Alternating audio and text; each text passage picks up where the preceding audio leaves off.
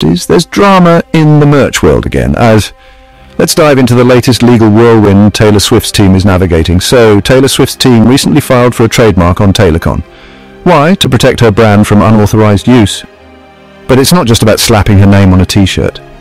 It's about ensuring that every piece of merch you buy is legit and high quality. Now, let's talk about Carrie Davis, an Ohio woman who got snagged in a trademark tangle for using a logo that looked too much like her town's.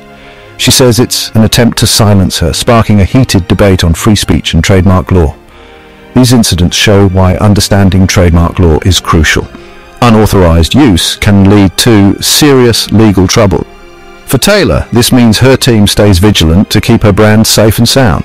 So next time you grab that Folklore hoodie, remember there's a lot more behind that logo than meets the eye. Stay tuned for more Swiftie updates.